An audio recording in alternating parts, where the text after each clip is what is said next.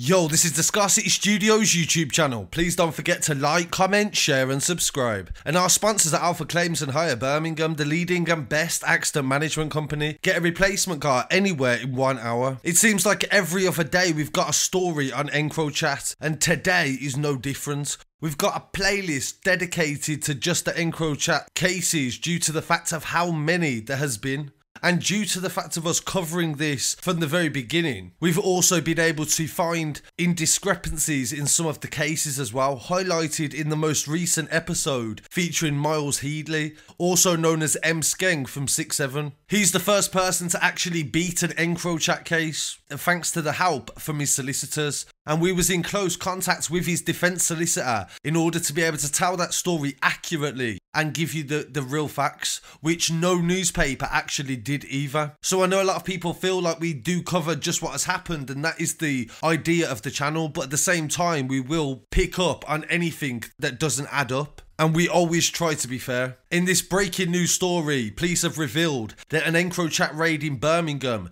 found £1.6 million in cash hidden under a divan bed. Police also found 2 kilograms of cocaine inside a car and 56 grand in a wardrobe in a separate raid connected to the same case. The raid on a flat in Sutton Coldfield as part of Operation Venetic uncovered the cash inside drawers of a double bed. On the left side of the bed, the cash had been counted, and in the right were bags of uncounted cash. On the bags were written dates and names of EncroChat crime groups' names, as well as professional electric cash counting machines were also seized alongside a ledger showing cash collection records. They also found digital scales and heat sealing machines and plastic pouches likely to have been used to seal 1 kilogram blocks of drugs. 2 men aged 45 were arrested as part of the investigation and released on bail. A man aged 37 was also arrested in connection to the 2 kilograms and 56 grand found under a bed in the separate Birmingham raid.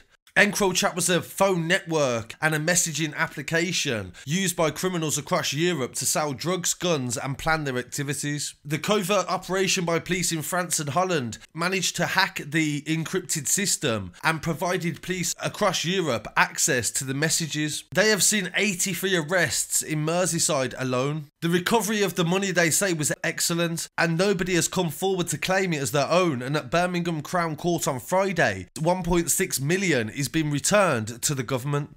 So 1.6 million. If I've learned anything from covering all these stories, is that you'd be amazed what people leave inside the house. In another breaking news story in relation to EncroChat, coming via the Liverpool Echo newspaper, police say they've discovered money and cannabis resin in the Huyton area as part of a mobile phone encryption probe.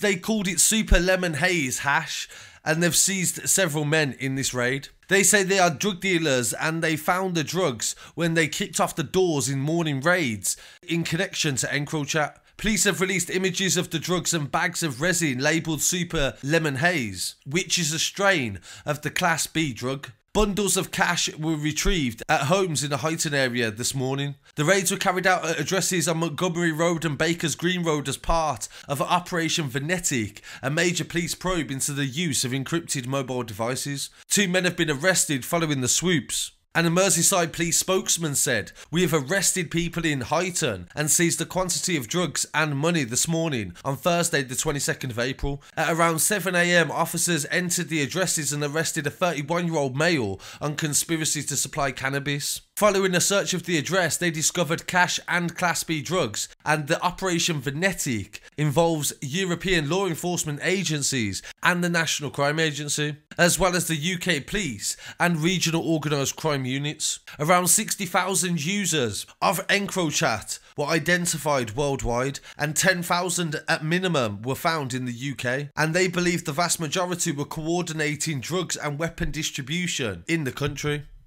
Detective Inspector Christopher Lowe said today's arrests come as part of a national investigation into EncroChat mobile phones and the supply of drugs around the UK. Those involved in the distribution of dangerous drugs and weapons and cause misery to communities are the target of this proactive operation. He said, "We cannot do this without the help of the public. So this is 2 stories already just breaking, and I'm sure there's definitely going to be more to come. Please don't forget to like, comment, share and subscribe. Don't forget to check out our playlist to get up to date with all the EncroChat news. I'll be back again very shortly with some more news. Peace.